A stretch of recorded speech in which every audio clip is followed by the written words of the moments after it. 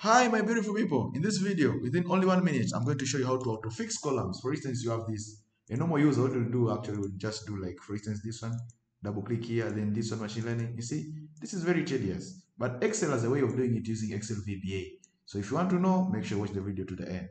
So for instance, I have another name. For instance, I can call it this product.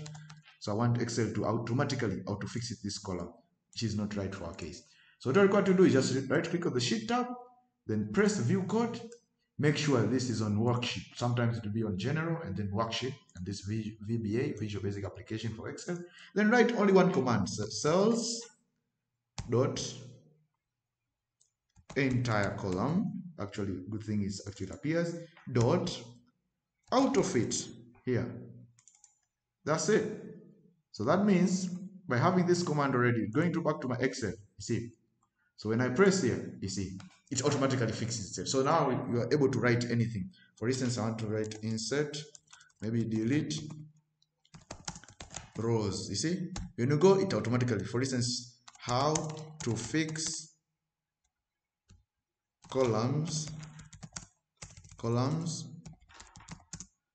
automatically